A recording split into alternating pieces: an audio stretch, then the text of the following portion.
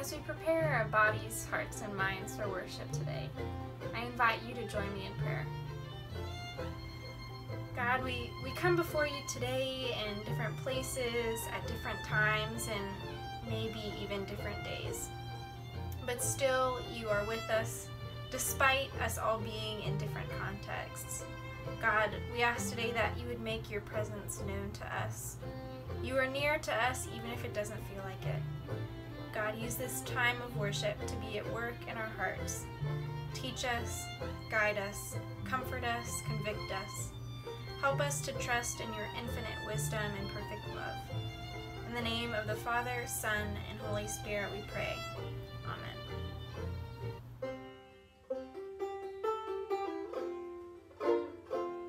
I come with joy to meet my Lord, forgiven, loved, and free. In awe and wonder to recall His life laid down for me. His life laid down for me. As Christ breaks bread and bids us share each proud division ends, the love that made us makes us one, and strangers now are friends, and strangers now are friends.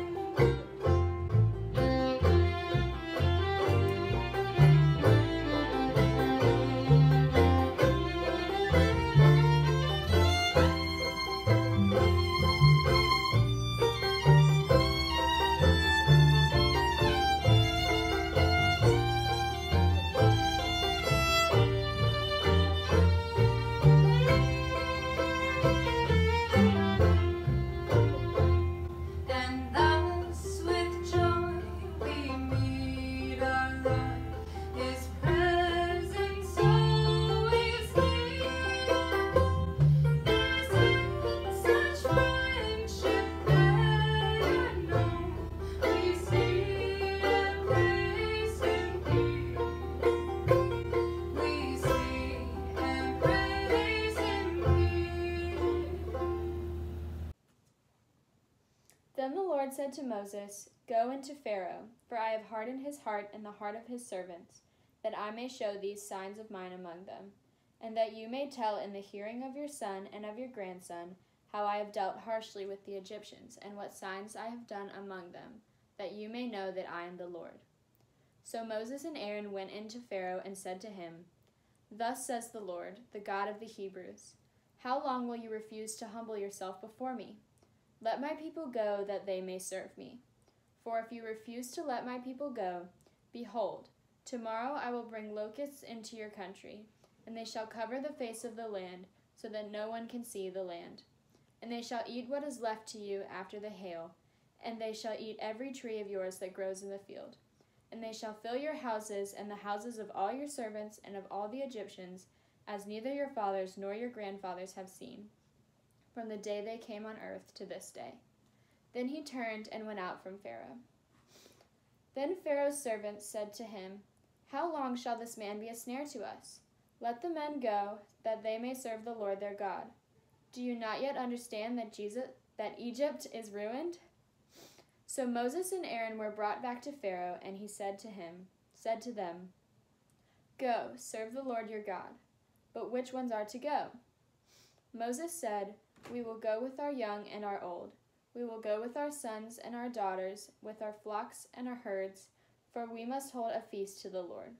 But he said to them, The Lord be with you, if ever I let you and your little ones go. Look, you have some evil purpose in mind. No, go the men among you and serve the Lord, for that is what you are asking. And they were driven out from Pharaoh's presence.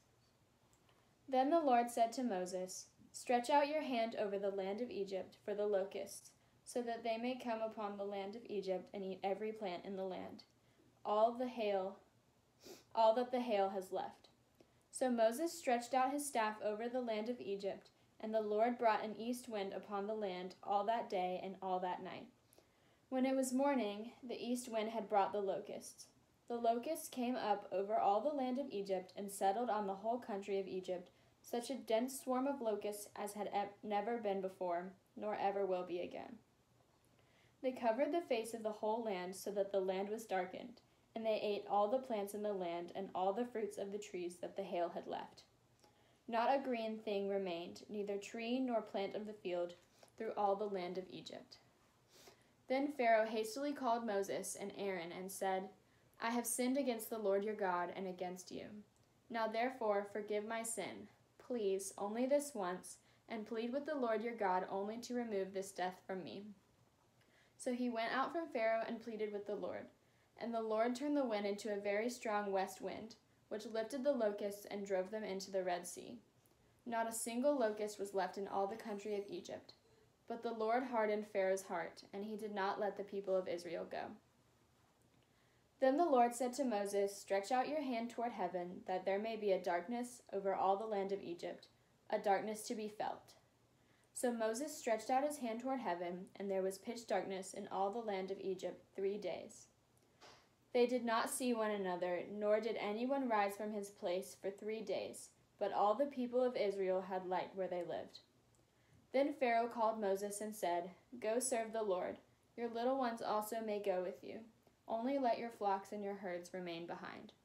But Moses said, You must also let us have sacrifices and burnt offerings, that we may sacrifice to the Lord our God. Our livestock also must go with us. Not a hoof shall be left behind, for we must take of them to serve the Lord our God. And we do not know with what we must serve the Lord until we arrive there. But the Lord hardened Pharaoh's heart, and he would not let them go. Then Pharaoh said to him, Get away from me. Take care never to see my face again, for on the day you see my face you shall die. Moses said, As you say, I will never see your face again. The word of God for us, the people of God.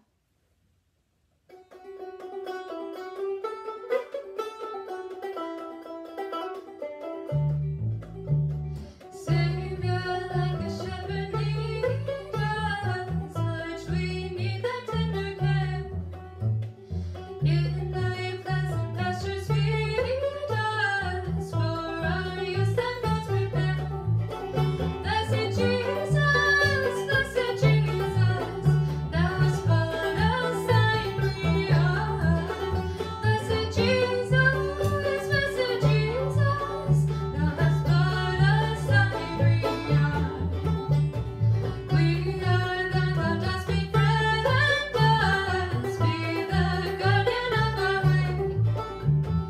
Keep thy flock from sin, defend us, seek us when we go astray. Blessed Jesus, hear us when we pray. Blessed Jesus, hear us when we pray.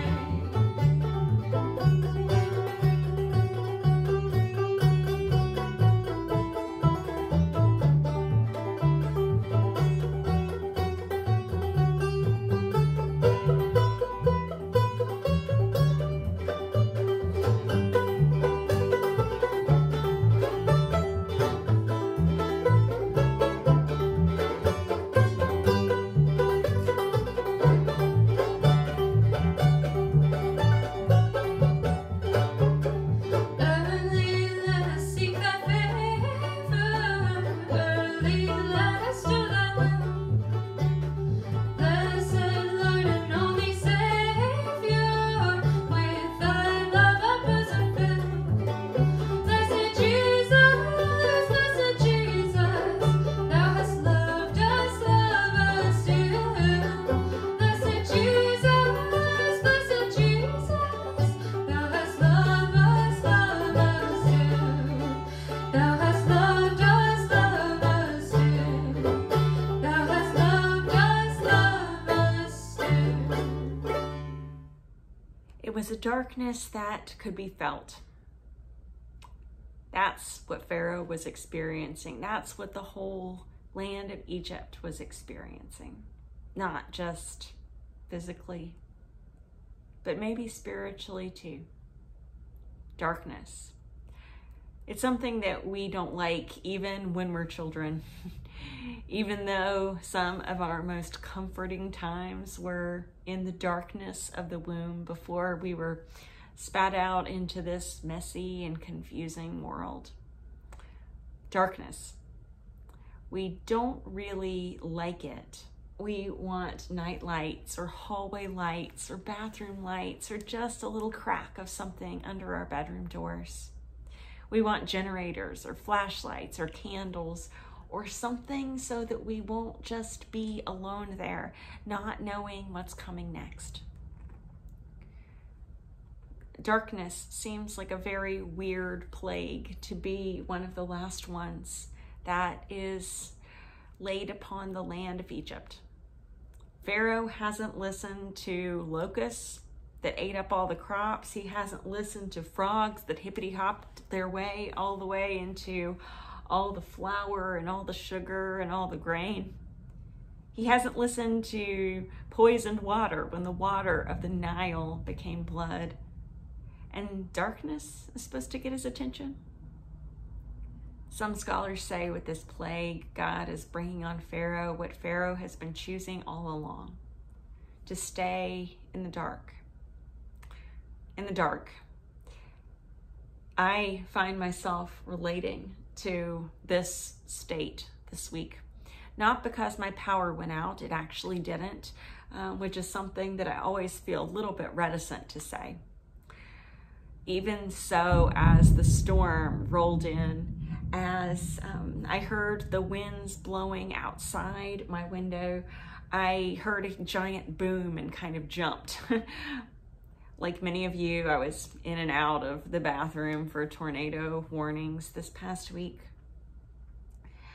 And I felt myself saying, why on earth, if you had a choice to make some suffering end, wouldn't you choose it? I know a lot of us feel like if we could do something in our lives to make what feels like a biblical plague of the coronavirus, of inequity, of natural disasters, of systemic racism, any of those things, if we could snap our fingers, if we could let a people go and make this all come to an end, we would.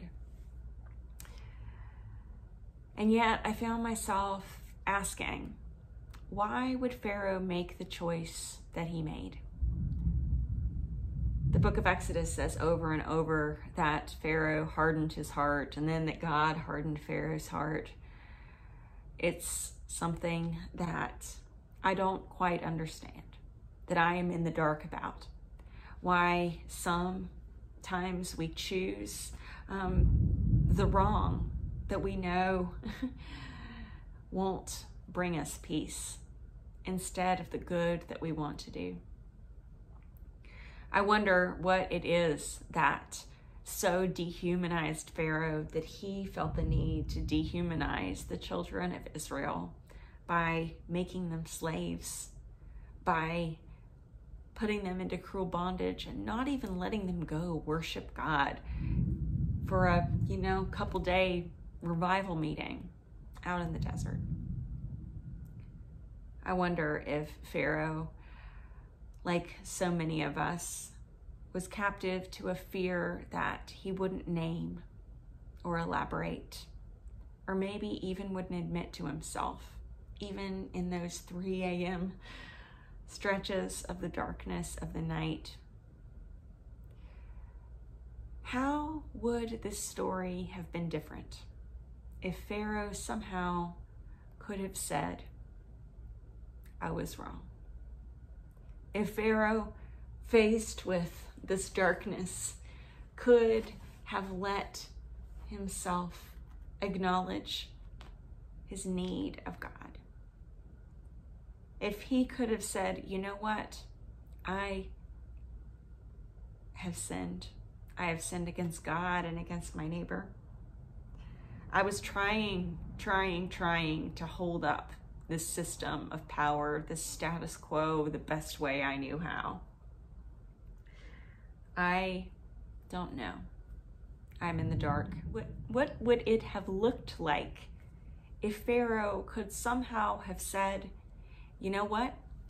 Maybe the building projects, the pyramids, the sphinxes, all of the things that make our country run, I don't know how they're going to survive when we let the children of Israel go.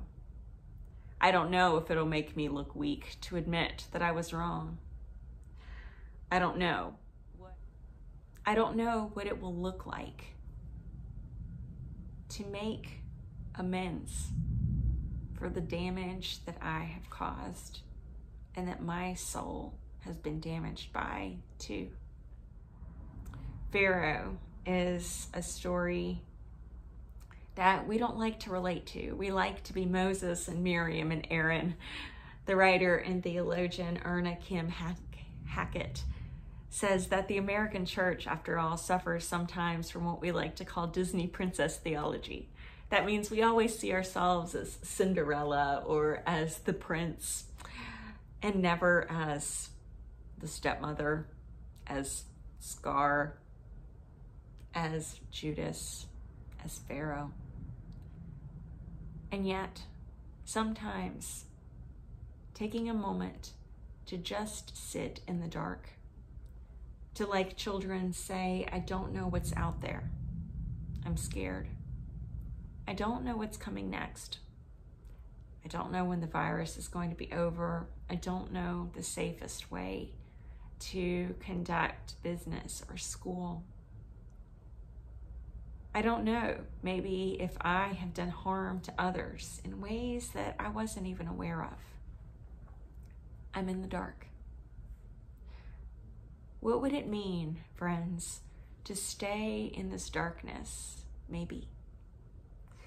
Not necessarily to choose it, but to not try to control situations and circumstances that are beyond our control, to cause more harm than good. We try to avoid saying, confronting sometimes that we were wrong. We fill it up with plans or fancy technology. We fill it up with food or parties. We fill that fear, that darkness up with vacations or stuff, sex or drinking, food. We fill it up with everything that seems like might shed a little bit of light, might make the world a little bit less confusing. And yet, what would it mean if somehow we asked God to be with us in this darkness, the darkness that we feel sometimes? In the beginning of the book of Genesis, it says that the earth was formless and void, but the Spirit hovered over the darkness, over the face of the waters. What would it mean in this time where it feels like maybe we don't have 10 plagues, or maybe we do? To let ourselves fall into the arms of God, to let the Spirit hover over the darkness of our lack of understanding, of our lack of control. What would it mean to reach out and not only feel the darkness, but reach out to feel the hand of the Spirit reaching out for us? Friends, if you feel in the dark, you are not alone. But sometimes God does his best work in the darkness. Out of the darkness, this world was created and brought forth out of chaos. Out of the darkness, a seed emerges from the ground. In the darkness of the womb, God brings forth new life, crying into the world, a world we could not have imagined. Out of the darkness, on Sunday morning, on the first day of the week, Jesus sprang forth to new life? What would it mean to be in the dark with God?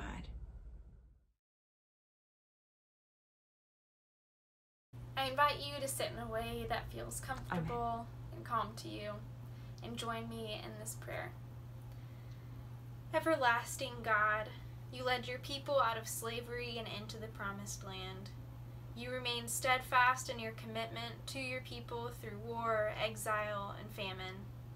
You loved your creation, humanity, so much you were willing to sacrifice yourself through Jesus, so that we, your people, may be in full communion with you. Lord, we know you are capable. We know you have the power to answer our prayers. So God, we come to you today with our deepest pains, struggles, fears, and our praises. We pray for the people of the community of Wrightsville United Methodist Church. May they feel connected to the community they love. May those who are in pain feel comfort. May those who are in despair feel hope. May those who are rejoicing feel celebrated and loved. We pray today for our country, its leaders, and its people.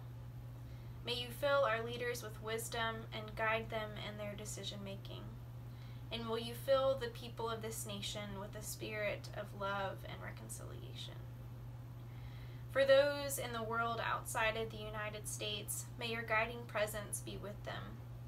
For those who are suffering from the explosion in Beirut, provide emotional and physical healing.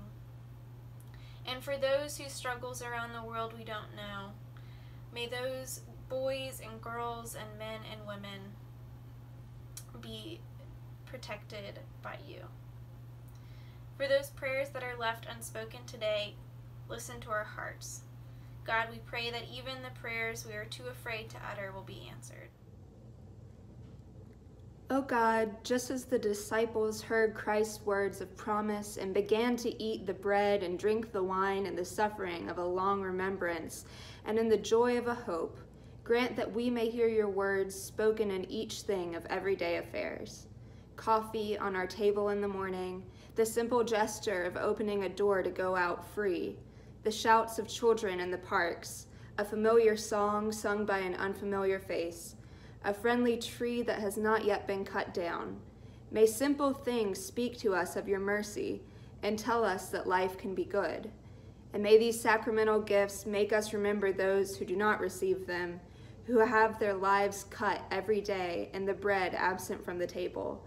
In the door of the hospital, the prison, the welfare home that does not open, in sad children, feet without shoes, eyes without hope, in war hymns that glorify death, in deserts where once there was life. Christ was also sacrificed, and may we learn that we participate in the saving sacrifice of Christ when we participate in the suffering of his little ones. Amen. And now we pray together as Jesus taught us, saying, Our Father, who art in heaven, hallowed be thy name.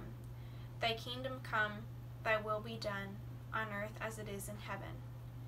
Give us this day our daily bread, and forgive us our trespasses, as we forgive those who trespass against us.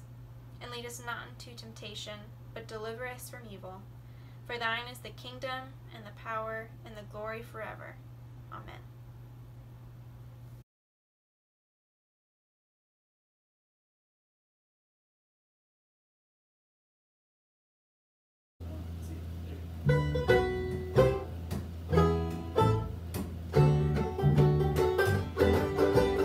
Soon and very soon, we are going to see the King.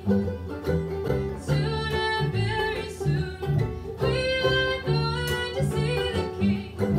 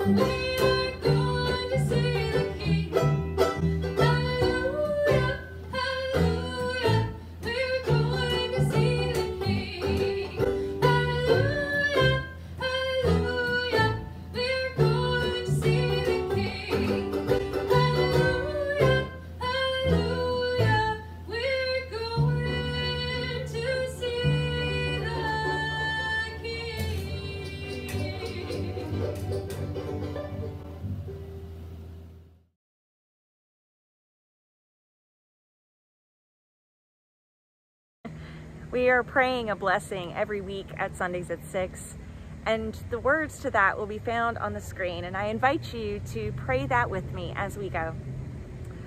May the peace of the Lord Christ be with you, wherever he may send you. May he guide you through the wilderness, protect you through the storm. May he bring you home rejoicing at the wonders he has shown you. May he bring you home rejoicing once again into our doors.